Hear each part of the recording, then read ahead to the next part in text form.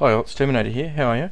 Hope you're well. This is a match-made siege battle on Shogun 2, and this is a pretty good game. I don't mind the old siege battles. I've played a couple recently, and they're a bit of fun. So if anyone doesn't know much about this, being the defender, you have about, I think it's about half the funds available to the attacker. And so the defender sets up inside the castle, and you've got these regions which control the gates, and this is the center one which actually controls, it's like a victory location. So if the attacker takes this spot, game over. With the gatehouses, the defender gets in here and gets some troops in here for a length of time, they can then take control of the gate. This particular castle is pretty good. It's got heaps of walls. I'll just zoom out a little bit and show you. There's like 1, 2, 3, 4 layers of protection. So as a defender, you've got some incredible options here to how to defend. Generally speaking, I think most people I've seen play match-made defending castles, they tend to bring quite a lot of matchlocks, a few archers, and just a couple of melee, and usually all pretty much vanilla units as well, to absorb some of the fire from the bow infantry. Attackers generally bring archer dominated builds. In the deployment period, I can choose to put my troops anywhere I like inside the castle and try to defend it as best I can. The hardest thing to do is try to anticipate actually where the attacker is going to deploy and where he's going to choose to launch his attack. Now,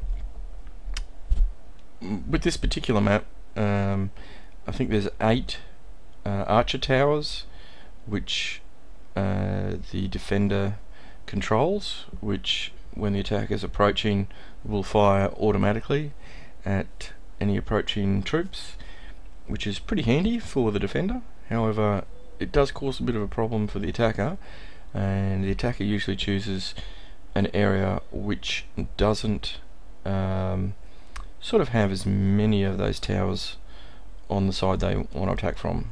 Okay, so if we have a look at this map and this castle, there are 8 archer towers, as you can see. 1, 2, 3, 4, 5, 6, 7, 8. So in the deployment period, I sort of took a bit of a punt, and I thought, okay, there's only really this one archer tower here. If I was going to attack it, I'd deploy here. So I'm defending in this one, and my opponent is a 10-star. We'll just zoom in to my build.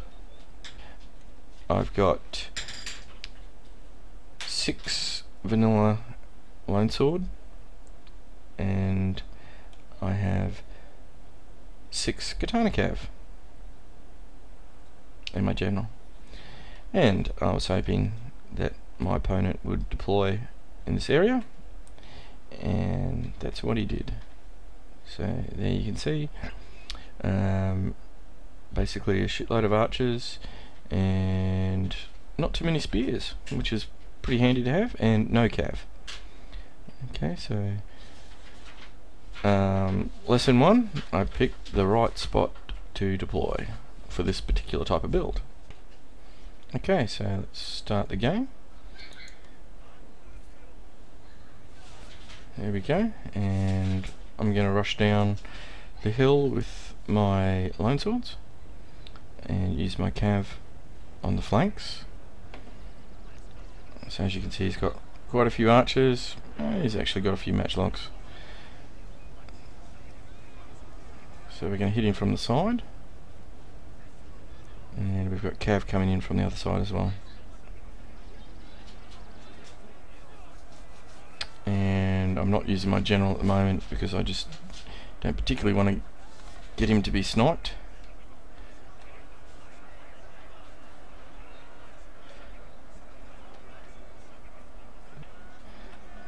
So pretty much my troops haven't sustained too many casualties for my longswords, and they'll do quite a bit of damage from the front, and my cav from the sides is, as you can see, pretty devastating. He's gone into stand and fight, and once I'm pretty confident that all these archers are pretty stuffed, I'll bring my general down into a stand and fight position. There we go. Now he does have a few archers over there, which he's managed to get out of the melee blob. Okay, but he probably should have tried to target the general, but he didn't. My lord, a glorious victory will soon be yours. That's the end of the game. So that was a pretty quick game, and lots of fun. Thanks for watching. We'll see you next time.